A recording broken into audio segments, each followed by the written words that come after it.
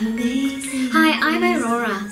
Today I want to talk about should Christians date non-Christians? Plus I also will comment on some of the reasons that Christians give to validate and show that they can date non-Christians.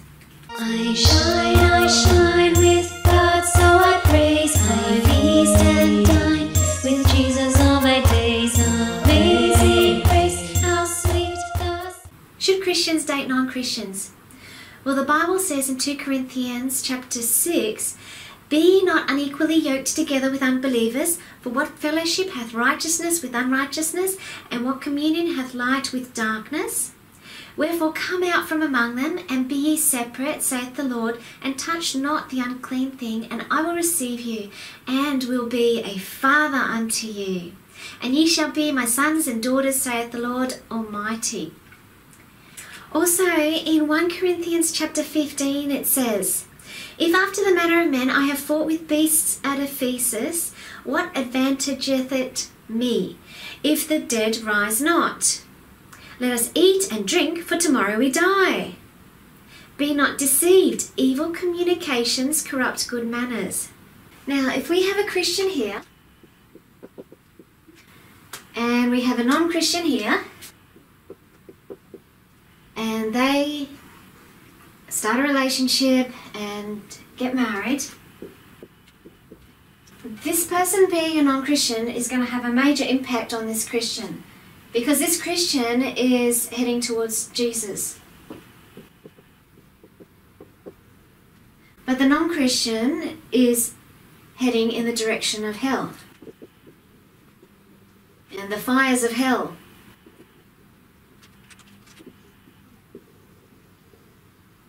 So if you've got two people going in different directions, something's going to happen, okay? Either this person's going to be able to grab this person to go that way, or this person's going to get pulled down this way. Now the Bible verse that I just read said that why not just eat and drink today because we're going to die tomorrow? And that is the position of someone who's not a Christian. They haven't accepted Jesus, so they don't think they're going to go to heaven. They don't think they're going to live forever. And so their life has no purpose, no true meaning. They might assign meanings that are actually false and actually harm them, but they don't have a sense of what God wants for this person or for themselves. Now, are there any valid reasons for dating a non-believer?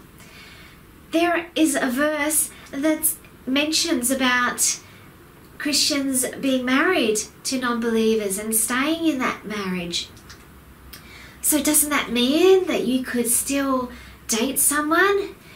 Well, the ultimate answer is you can do whatever you want, but is that beneficial, and is that going to give you the life that God actually wants for you? Those verses show that really it is against what God wants us to do as Christians. And in the past, years ago, I actually dated some non-Christians, and every single one of those was really bad in a variety of different ways. Sometimes the men themselves were quite nice, sometimes they weren't, but even the ones that were quite nice, there was still this happening. I was heading this way, this person was heading that way. If I'm wanting to get closer to God, I've got to pull, I've got to pull away. And so because of that, wanting to pull towards God, there's friction here. And if someone stays like that, then they're basically not going towards God. And that's what I found, that if ever I wanted to, get this person to church or to do something, that they might consider spiritual, praying or talking about God, then there was a whole lot of friction, and I ended up just staying put. Instead of moving towards God, I was like stagnant, and it was really confining. something that's really good about God is that He teaches you new things every day, new blessings, new revelation of how good He is. And to have that new revelation and then to not be able to share that with that person is really detrimental to this whole relationship.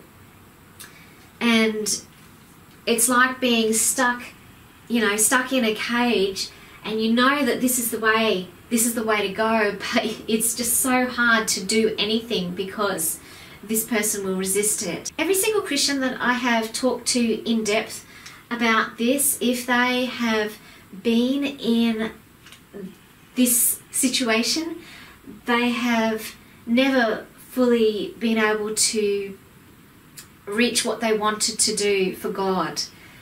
And there's been blessings where they've been able to show this person or even relatives their goodness in Christ, but they haven't reached out and done what they wanted to. You know, if they wanted to do some type of service for God, then there's been a lot of restriction in that.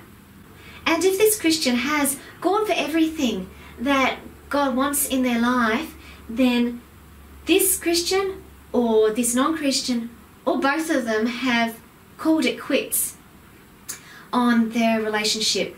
So if they were dating, they stopped dating, or if they had gone to the stage that they had gotten married, then they've gotten a divorce.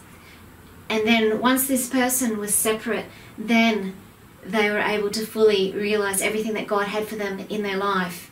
And that has been the case for everyone that I know that I've talked to. This is a very strong reason for not dating a non-Christian in the first place. Yes, we love them, and yes, they are people that we want to love, and we want to bring them into the body of Christ, but we pray for them, and we still have to maintain our closeness to God and our heading towards God. And to do that, we need to be separated by God, for God. Now, what about the Christians that say, oh, but I am going to witness to my date, my non-Christian friend. I'm going to witness to them again and again, day after day. I'm going to show them the love of God. I'm going to bless them, and they're just going to have to come to the side of God. They're going to have to declare Jesus as Lord, because I'm just going to bless them so much. And I have heard of a few instances of this happening, but I think there's a better way. There is a better way, and it will also help for any of those times when it wasn't going to happen anyway, that they were never ever going to become a Christian. If this Christian wants to witness to their date, then they should not be dating in the first place. They should keep this person as a friend, just a friend, and pray as much and bless them as much as they can from that position, because then this Christian will be maintaining a strength in Christ that they won't have by joining with this person, okay? Because even in dating, there can be a lot of the non-Christian pulling them down and taking them away from God. So much better is the way to do it, where you stay in your position of strength in Christ. Stay firm in Christ, and if this person was going to end up coming to Christ through your witnessing, well, let them do that from your position of power, okay? And then from there you can move forward together, okay? But you just keep in Christ and keep stepping towards Christ and keep in that that road of power that God has you on. This is why Christians or believers in Christ should not date non-Christians or non-believers. We should stay in our position of power in the body of Christ, separated from the world. Yes, we love the non-Christians. Yes, we bless the non-Christians. Yes, we pray for them. And we do that from our position of power in Christ and our position of safety in Christ. I hope you've enjoyed this, and if you are a Christian, then please seek God in this, because I know that He wants you to stay in Him and that position of safety. And if you're a non-Christian, know that I love you and God loves you just as much as Christians, because Jesus died for the sinners to bring them to Christ, to bring them to Himself, to have them as His body. And we have such safety and blessings, and we know where we are headed. We are headed to heaven and some awesome celebration time, which is fast approaching. Okay, and I don't want you to go to hell, and I want you saved. And so please believe in Jesus. He's your Lord, He's your Saviour, and God bless you, everyone. See you on the next video.